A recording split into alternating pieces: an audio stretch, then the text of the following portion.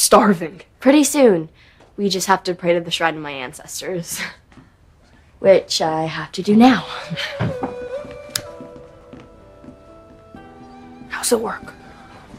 You light the incense stick and hold it in your hand. Then you bow 3 times standing, 3 times kneeling,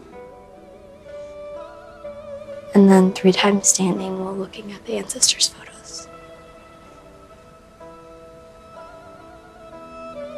That's beautiful.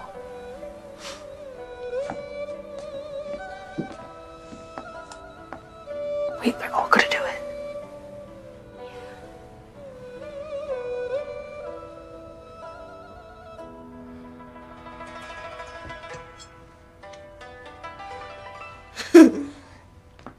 Those dumplings are not for you.